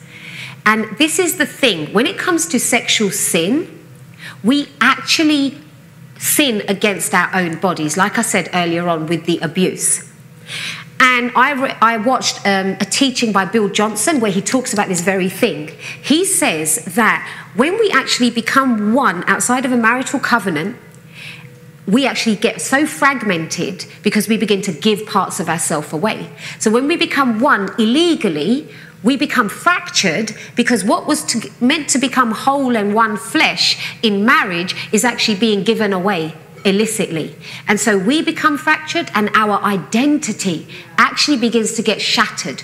Who we are, our divine disposition as image bearers of Christ, where we're called to be a certain way and we're called to multiply and, you know, fill the earth and govern and bless this world, like all of that gets totally shattered because in our core we are fragmented. We don't know who we are. We're not sure about our sexuality. We're not sure about our gender. We don't know, you know, who it is that God created us to be because we've become fractured. And that's what happens with sexual sin, or that's what happens when our gender is actually confused. At our core, we become shattered. And that's one of the repercussions of actually engaging in something like sexual sin or engaging in issues that will try and rob you of your identity as a male or a female. And this is what Satan wants to do. Satan wants our very image or our image-bearing identity as masculine or female, made in the image of God. He wants that to be completely stolen. Because if we don't know who we are as image bearers of Christ, then we will never be able to be fruitful. We will never be able to multiply. We will never take dominion over the earth. And so actually, sexual sin ends up being not just a sin against us as an individual, but against the very mandate that he gave the body of Christ and the mandate that he gave humankind. So even though you may not encounter all the demonic stuff, but the enemy is stealing and killing and destroying at our core level so that the bride of Christ never rises up. Okay, right. So I want to go back to the shattered identities issue because I want to talk now about the different areas of sexual disorder that our world deems normal. So I'm just going to ask for everyone just to make sure they're seated if they're staying. Okay, so I am going to look at 3 different areas now. I'm going to look at homosexuality, I'm going to look at pornography and masturbation, and I'm also going to address the transgender issue, but that isn't necessarily from a sexual perspective, it's more from a gender perspective. But I want to focus on this shattered identity thing. Because the thing with shattered identities is that if at your very core your identity is fragmented, then you are unable to truly thrive. And when God says that the only way I have ordained for you to function is as a male or a female, and that the only way I've ordained for you to be intimate sexually is as heterosexual within a marriage covenant. The reason he says that is because outside of his blueprint and outside of those dynamics, you cannot actually thrive. Our society, this world, existence cannot thrive outside of that framework of being male and female, made in the image of God, being fruitful, multiplying and taking dominion, and being intimate only within marriage. Outside of that, you simply cannot blossom and thrive. And so first I want to talk about this gender issue. And the thing is, I'm not that, equipped in this area, but I understand how important it is, and I understand that the transgender issue or the gender issue is so heartbreaking, and it's filled with confusion, and it's filled with so much turmoil, because you have so many people that are confused and feel like they are not actually the gender that they wanted to be, or they feel connected with, that the gender they got assigned with at birth isn't actually the gender that they feel comfortable being. And so when I'm talking about gender confusion, or I'm talking about the transgender issue, I am not negating or diluting in any way the pain and the heartbreak of anyone going through gender dysphoria, or parents that are wrestling with children that are having confusion about their gender and experiencing heartbreak and experiencing pain and experiencing bullying. Like, I am not in any way wanting to water that down or dismissing it. But what I will say, that anything outside of God's blueprint simply cannot flourish. And so when it comes to the ideology of transgenderism, it cannot actually flourish. There's one thing, which is gender dysphoria, and that's when someone feels that they're wrestling with confusion, they feel uncomfortable, or they feel out of sync with the gender that they were born in. So there's so much pain in that. And someone may not even ever do anything about that. It might just be something that they live with, that discomfort of maybe being born in a male's body, but actually they feel that they are female, or they feel confused in that male, framework. And like I said, they may never act on anything there. But then when it comes to transgender, the actual ideology of transgender, what that promotes is that you can change your sex. That you can become a trans woman or trans man or trans boy or trans girl, and that you are not just a trans girl, but you are a girl. That's the transgender ideology that says that you can actually become the other sex by carrying out surgery or taking medicine or having puberty blockers, and that you can become the other sex by having those external functions carried out. But we know that the Bible says that in the image of God we were made male and we were made female. We know that you cannot actually change your gender. You cannot change your sex. The chromosomes cannot actually change. And as much as you can have confusion, as much as you can have brokenness, and as much as you may even take the step of getting modern medicine and taking puberty blockers and, having people use the pronouns that you want them to use, and as much as we can, have toilets or have different areas, and, as much as we can make it a law that if that person is a trans woman or a trans girl, they need to be called girls. We can do all of that stuff on the surface, but at the very core, you cannot lie and you cannot change the fact that God created you to be male or God created you to be female. It's actually impossible to do that, and God is not a man that he should lie. When he said in the word that we are created male and female in his image, he meant it. And who we are in our gender is acutely, infinitely wrapped up in his purpose for our lives. And so when we fully embrace our gender and our biological sex, we are able to then be fruitful and multiply, not just sexually, not just, reproductively, but creatively and relationally and emotionally. And we are able to govern. We are able to bless this nation. We are able to bless this generation, bless this earth, when we have an actual understanding of who it is that God created us to be, male or female. And so no matter what anyone might try and say about gender, it cannot be changed because it is God ordained.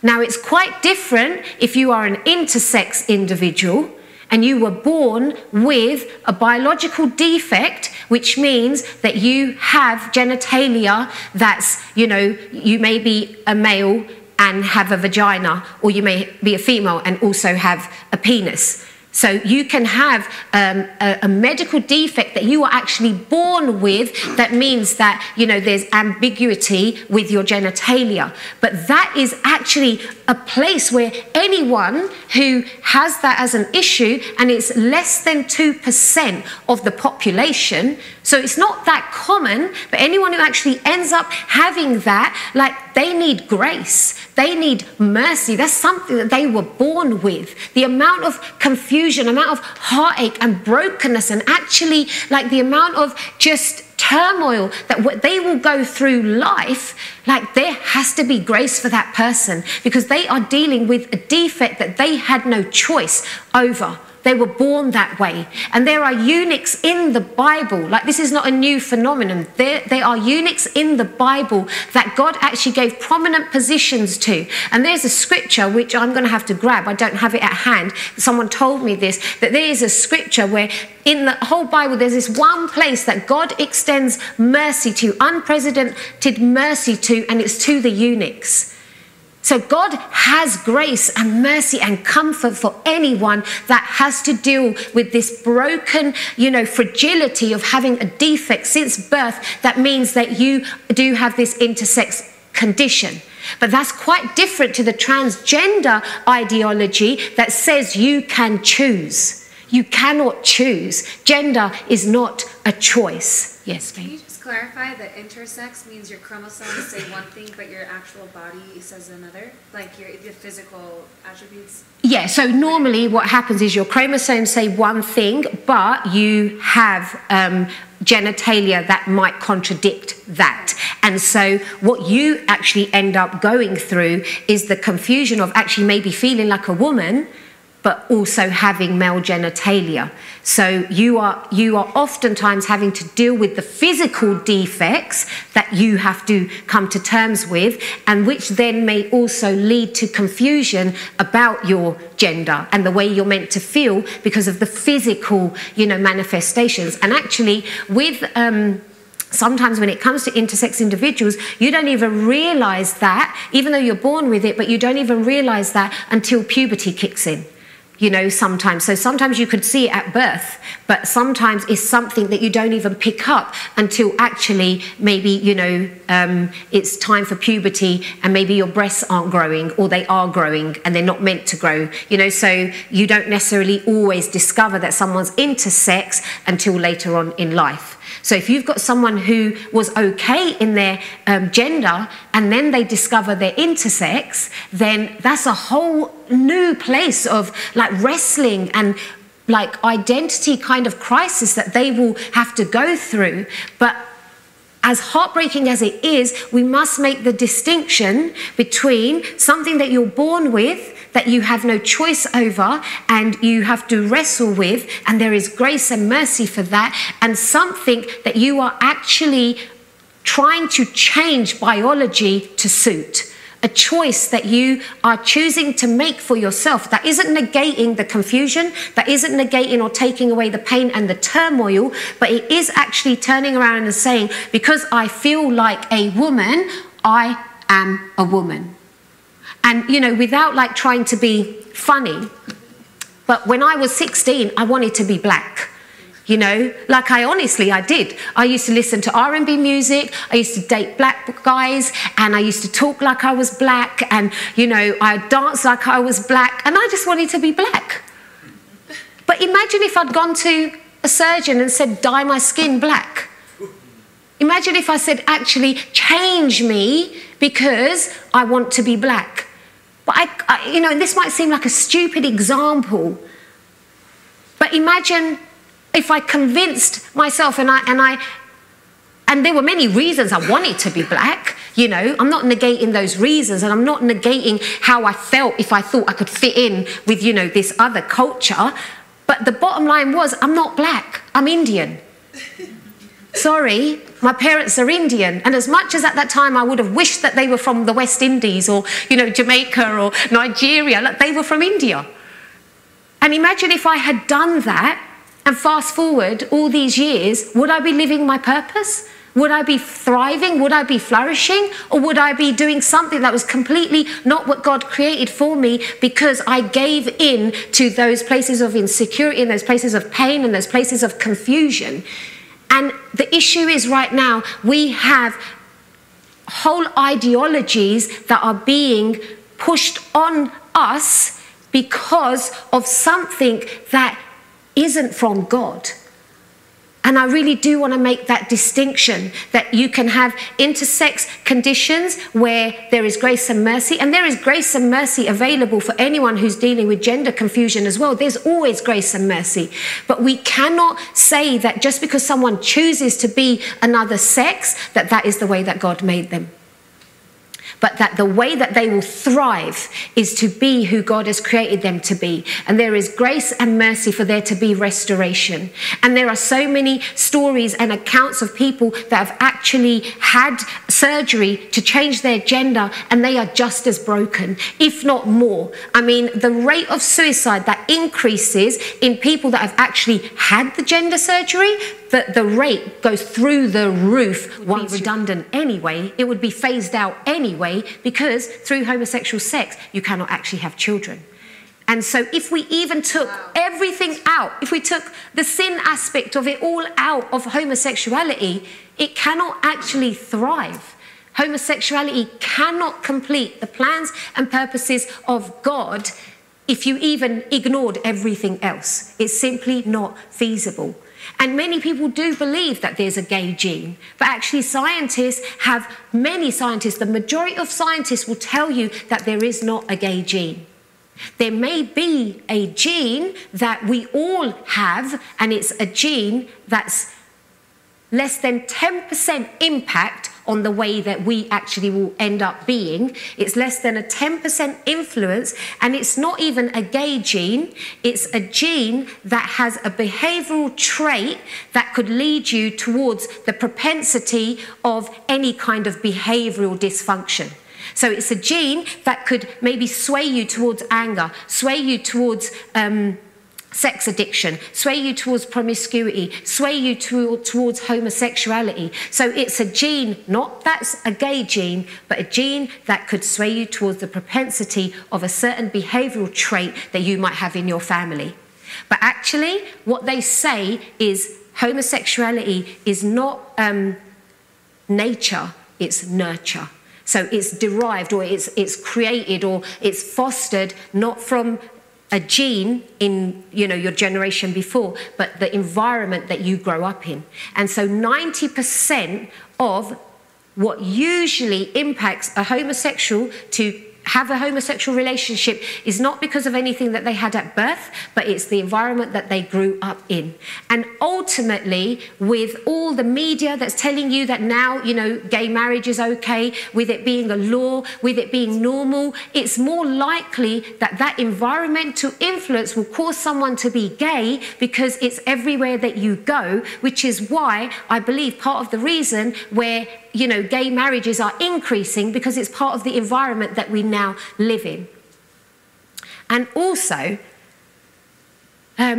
people like psychologists actually say that heterosexuality itself is not genetic either. They say that heterosexuality is actually something that you have to nurture. And so if heterosexuality is something that you have to nurture, how less the possibility that, you know, homosexuality could be genetic if heterosexuality itself isn't deemed genetic. you know. Good point. Let me just turn around here. So when it comes to homosexuality, yes, homosexuality often, to be quite honest, the way that homosexuality, from what I've studied, the way that homosexuality comes into a person's life, like I said, it's the environment. And actually what happens is, which we'll go through in the next session, is that we have different stages of sexual development in our lives. And that might be when we first are born, when we're growing up as like toddlers, when we're interacting with our parents, interacting with our peers, going to school, hitting puberty, having relationships, adolescence, all of that stuff. You have so many different crucial stages to cultivate a healthy understanding of sexuality. And oftentimes homosexuality or gender confusion kicks in when those normal stages of sexual development are violated or are interrupted. That's often how homosexuality tends to maybe come or enter into someone's life through interruption or through abuse or through not having a good relationship with the males in your family or the females in your family, or not having those role models, or actually being violated, or, you know, having an experience in your sexual development that would actually cause you to, or cause the enemy to sow seeds of sexual dysfunction. And even with all of that, the bottom line is, to engage in a homosexual relationship ultimately ends up being a choice. Whatever your environment may be, to actually become a homosexual, not just wrestle with same-sex attraction, but to actually make the decision to become a homosexual is a choice. It was a choice for me to be promiscuous. No matter how much I was abused, no matter what happened to me, no matter what influenced me, the choice I made to be promiscuous was my own choice. Similarly, it's a choice to lead a homosexual lifestyle. But God can absolutely turn that around, because he turned it around for me when I was fornicating, when I was messing around and occasionally messed around with girls. He changed me, and he can change anyone that might be wrestling. So there is grace and there is mercy available. But this is why God doesn't say, yes, have a homosexual relationship, because his ways, his kingdom principles cannot actually flourish with homosexuality and cannot flourish when it comes to the transgender ideology. So now, I super quick want to just go into pornography and masturbation, and then we can finish. So the thing with porn is that it takes our thirst for intimacy, our actual wiring, the way that we were created as intimate beings, and it takes that thirst for intimacy and actually makes intimacy into a commodity. So you end up buying and selling intimacy. And actually, in Song of Solomon, there's this beautiful scripture that says, if I can find it, I probably won't find it in time, but it says that love cannot be bought, that you can't buy love. You can't sell and buy love in the marketplace. It says that in Song of Solomon. So you can't sell or buy love, not true love. And it takes, you know, image bearers. It takes human beings that are actually image bearers, that Jesus died and gave his life for. He takes people that Jesus shed his blood for, and he makes them into like products to be consumed. And porn is actually a complete assault on the one flesh union, because again, like I explained before, that you end up, when you engage in porn and you masturbate, you actually end up becoming one flesh with a virtual image, and you end up having counterfeit attachments in your neurology and in your soul with images, with a fantasy, and that actually ends up becoming the mental pathway that you associate with sexual pleasure. So you no longer are able to actually have sex with your spouse the way that it was ordained, because you've actually got used to having mechanical sex, or you've got used to having lots of variety. And there is this misconception that you can actually be fulfilled with porn because there's so much variety. But what ends up starting off as, oh yeah, click, click, click, oh, I look at that, I look at that, oh, I don't want to look at that anymore, I'm going to look at that, click, click, click, click, click, click, click. you end up, like I said earlier on, having all this anticipation, all this variety. Oh, I can do that and I can do that. Or if I click on that, then maybe that will happen and maybe that will happen and maybe that will happen.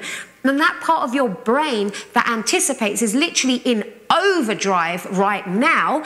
And that part of your pleasure system where dopamine is released is literally being exploded at such unhealthy levels that is eating away at your brain. And so what happens is you get so accustomed and addicted to like this rush. Oh, I'm going to look for this and I'm going to anticipate that and I'm going to do this and I'm going to do that. But actually you are never satisfied because the orgasm lasts, you know, such a short amount of time, and then it just fizzles out, and then you're filled with guilt, and then you're filled with shame, and that touch that you need from chemicals such as oxytocin, chemicals, feel-good endorphins, what you can only actually have from a human being that God ordained for you to enjoy, you know, in that sexual union, you are starving yourself of that. And so when you even have the opportunity to have sex with your spouse, it doesn't satisfy you anymore because you've got so accustomed to the mechanical approach, and you've got so accustomed to like just anticipating that you have actually lost sense of what true romance looks like. And this is detrimental if you are a young child and your first engagement with sex is through porn. Because what you will end up doing is you'll end up growing up thinking that the way two people get together is in that mechanical, like often seedy, you know, super glamorous but unrealistic method that you saw on a, you know, in a porn film. And if that becomes your blueprint for how you engage in sex, and you get used to masturbation at the age of like 10, then the enemy is able to deny you and hijack your capacity to actually enjoy intimacy with your spouse later on in life. And what ends up happening with porn or with masturbation, when you open those doors, you end up totally violating your sex drive. Like I said yesterday, the sex drive has been created so that it can be mastered and you can enjoy it. Like there is no reason why you can't enjoy having a sex drive, even though you're not having sex, but you're walking in holiness, you're walking in purity, you're anticipating what's to come in marriage, but you're enjoying your sexuality. You can still enjoy your sex drive without having to succumb to lust, without having to succumb to anything illicit, because you can enjoy being a male, you can enjoy being a female, you can enjoy being a sexual being without having to enter into sin. And this is how God wants us to navigate through our sex drives. He doesn't want us to get engaged in porn or masturbation and end up like opening the door to a sex drive that actually is uncontainable, because what will then happen is when you do get married, your sex drive will already be completely violated and you won't be able to enjoy it in marriage because you've got used to just having sex in that mechanical way where you are just consuming that image as if it was a product. Even though that's an image bearer of Christ, you just see it as a sex object. And what will end up happening is you won't be able to actually relate to the opposite sex or relate to whoever, you know, you're with. You won't be able to relate to them as human anymore because you are driven by lust and all you see is them as a sexual object.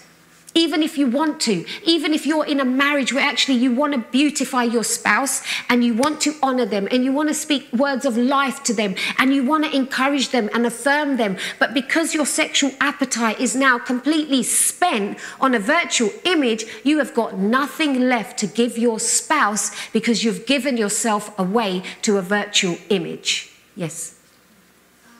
I've had some friends, I mean, some of my close friends, and sometimes when we talk about different things, they say things like, oh yeah, we watch porn, but I can stop it anytime I want. I'm not addicted to it. It's just occasional. Oh yeah, I masturbate. It's just occasional.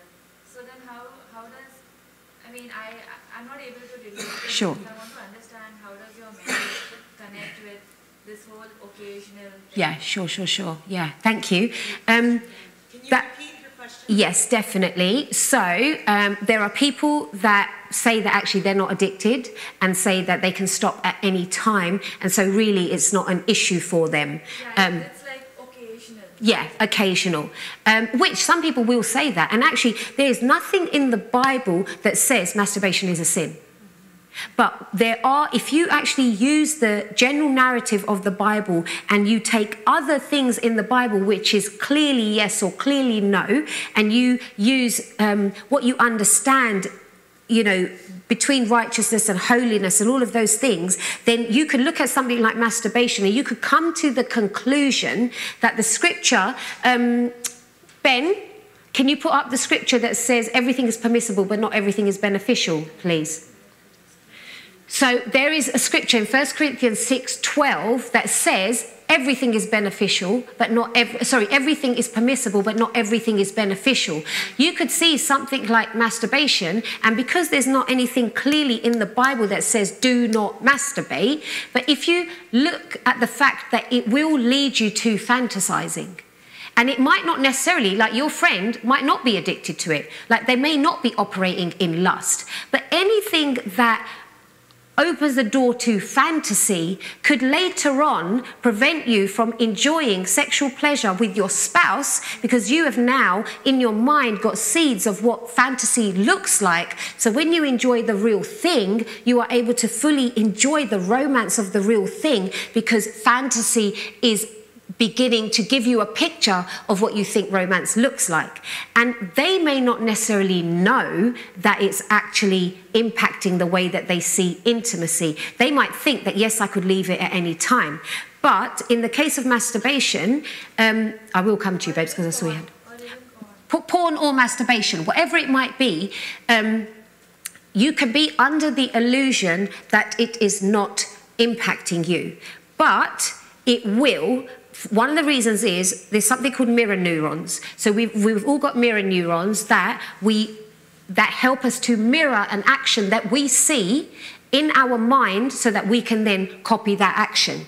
And when you're watching porn, what happens with the mirror neurons is you're watching porn and your brain is actually imitating what you are seeing on that pornographic film, and your brain is learning how to do it so it can then repeat the action, because that's how we're wired. We're wired with mirror neurons, where what we watch, we can learn how to do it by mirroring that action.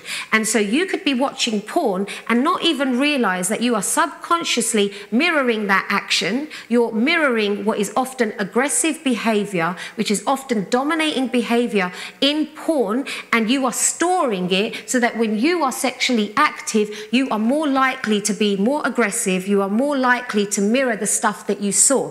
So engaging in porn isn't necessarily just bad because you do it frequently. It's the impact that it has on your capacity to be intimate in the place that God ordained for you to be intimate. Does that make sense? Yeah? Babes, what are you going to ask? You kind of already answered it, but what about couples who do it together? Yeah. So I had a friend who said to me that she was so used to masturbating before she got married that now when they both are together, she only likes to do it the way that she's used to masturbating. So she still masturbates even though they're married. And I think because of the nature of masturbation, when I talk about marital sex, I am going to talk about this stuff. Yeah. It's between a couple really to make that decision. So even porn between couples. Yeah, but it's up to a couple to make that decision, because when you are having sex with your spouse, you should be exclusively, the object of one another's affection. And so things like sex toys, things like porn, things that could actually take your attention and affection away from one another. Again, everything is permissible, but not everything is beneficial. Does it really benefit you? Does watching porn now and again really benefit you? Sure, you can do what you want. As a married couple, do what you want. You're free to do what you want. But will you get caught up in a mechanic? Because the thing with masturbation is you get caught up in this urgency where you're just like, and romance goes out of the window, there's no romance involved because it can be quite mechanical and you're after this high. And if you invite that into your married bed, then what happens to romance? What happens to actually, you know, that evolving pleasure where you're trying to satisfy each other? Maybe you do it occasionally, but to make a practice of it, I think you will end up violating that exclusive intimacy that you have to go on a journey together and explore one another together. I'm sure you could masturbate now and again, but I would personally say masturbation is something that has the propensity to begin to drive things and has the propensity to actually become the focus and will strip you away from you two enjoying each other completely. I also want to say, because the Bible doesn't actually say it's wrong, and what about in cases of where people are sick? What about, you know, where spouses are separated?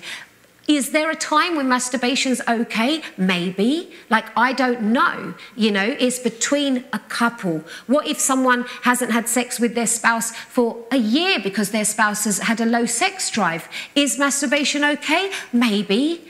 Like, it's not a clear thing, but in general, anything that causes you to fantasize, anything that takes you into a world of, you know, imagination, I think cannot be good for you.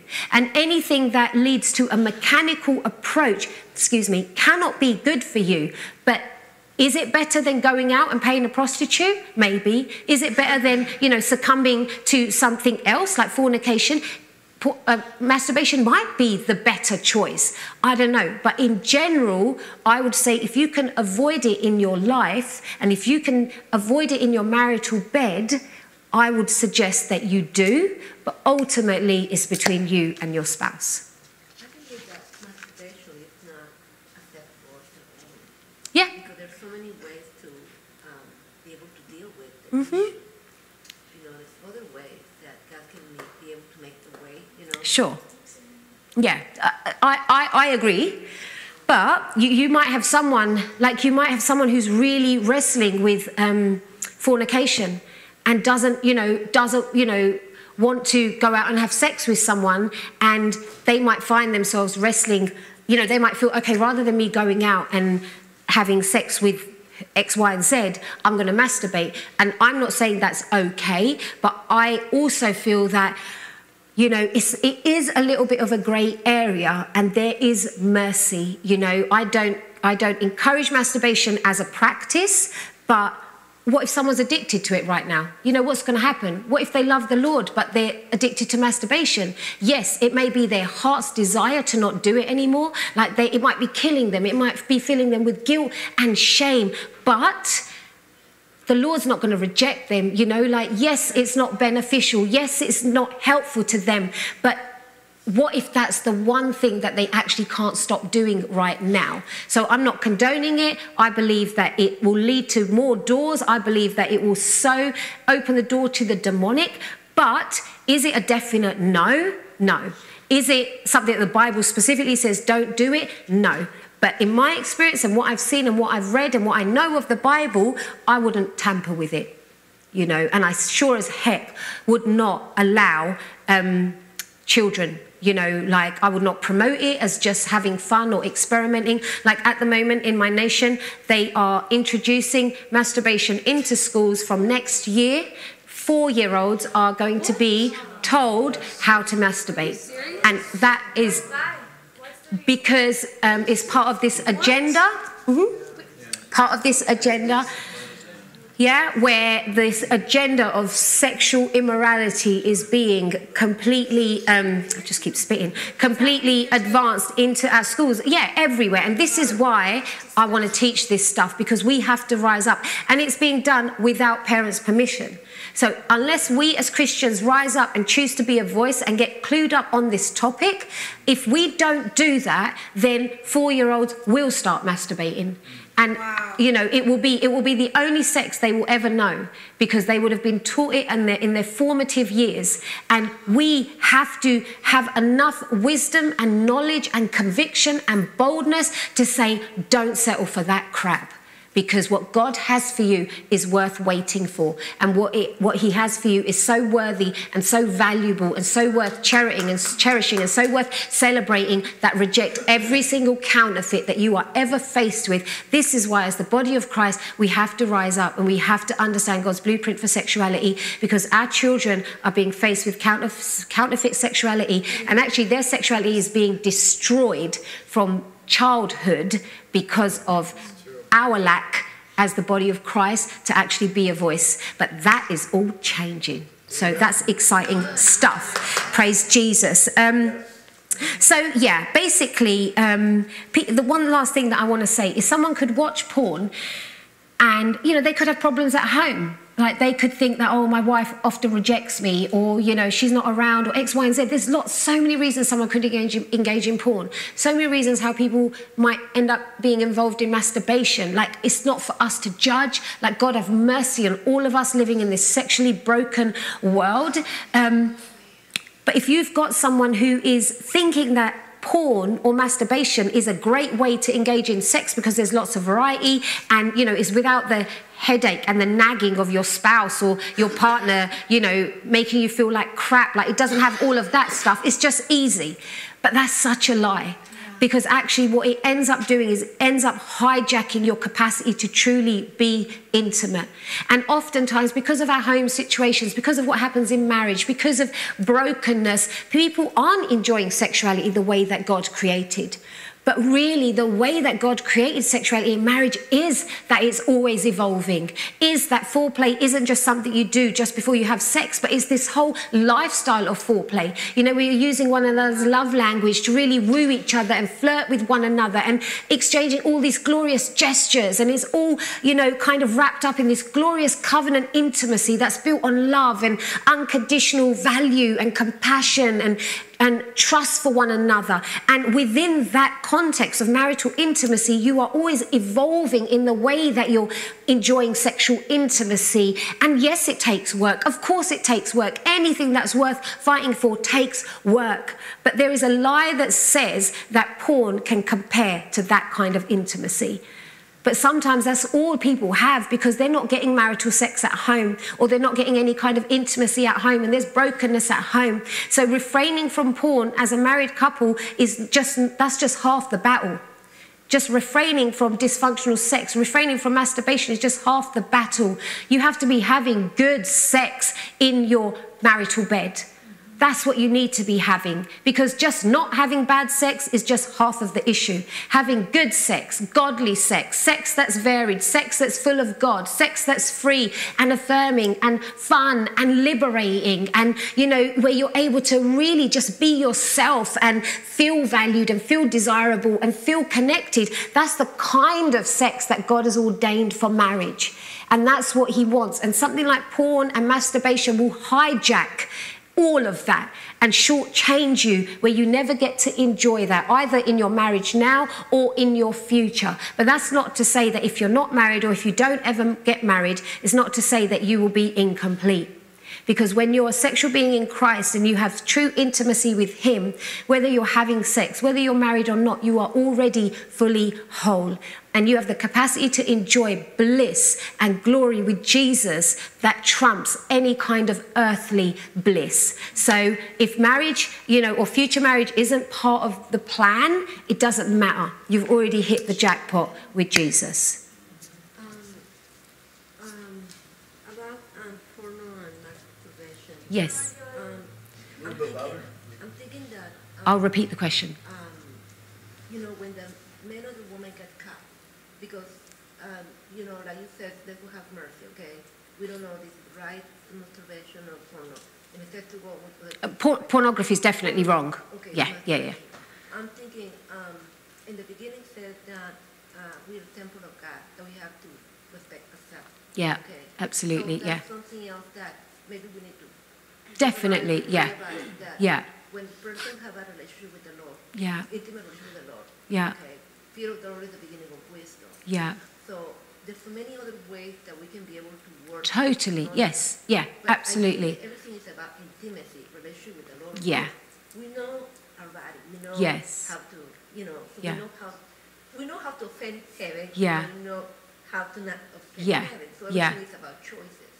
Yeah, but I agree with that totally, but I also want to have compassion for people in their broken places, because all of that is correct, but what do we do during process? What do we do when someone is wrestling with a sick spouse? What do we do when someone is wrestling with sexual desire? Although masturbation, I believe, is wrong, but I don't want to condemn someone who may have resorted to masturbation because they don't see any other option at that time. And so I do believe that, based on the Bible, that masturbation is something that none of us should engage in. But I believe that for some people, sometimes, occasionally, masturbation might be what they resort to, not because they're trying to sin, but because they don't know any other way. And I believe God's mercy is sufficient, and that he sees the heart of a person.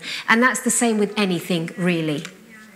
In my, well, I'm not going to say who, but in this relationship, this couple, the man was having a physical struggles that couldn't function. Yeah. And the lady, instead of cheating, he was to respect that he was in treatment, so he was using masturbation to release her. Yeah. And that's the way Yeah. they work together. And the thing is, it's not, it's not ideal, because we want to all be sexually whole. None of us wants to resort to anything, but what do we do when we're in the middle of that broken place? And actually, something like masturbation could be what you feel is your godly offering before the Lord, rather than sinning, Yeah, so I just don't want to judge someone's situation ever, but things like masturbation, I think, can't be beneficial. They might end up being the exit strategy in a particular situation. They might end up being like the crutch that you hold on to for that time. But as a practice, I would say flee lust. Flee anything like that. Right, guys, we've literally just got a really short window of time for prayer. And was it Lynn? Yeah, Lynn, if you would like to come to the front. Diana, if anyone that is part of the wonderful prayer team that we're so thankful to have, so we're so blessed to actually have, people that are actually part of a prayer ministry. And Lynn actually, does sozos, so deep healing and salvation and just deep deliverance, just where you would have sozo carried out. So she really does know what she's praying about. And can I just, Deanne and Marta. So we're here to pray for you. I'm also here to pray for you. So if there's anything that you would like to get prayer for, and I've been really open and honest with you guys, because I want to break shame. And so I would really appeal to you. Anything that is holding you captive, anything in your life that is actually stealing who you were really created to be, anything that's enslaving you, anything that's hurting you in regards to the things that we talked about today, come and get set free. Come and get set free. Like when I was in worship here last week, as I was literally standing there and I was in worship, and I felt the Lord say that he was coming here in this session to break chains. This session specifically, I felt him say, I am coming to set people free. So don't leave this session unfree. So please come and get prayer. If we need more space, we can get more space. And then, Diane, I don't know if you want to say something about lunch, because lunch is going to be from 1 till 2. So obviously we'll open up this altar for prayer, but feel free to, leave at 1 or even earlier, but please do come back at 2.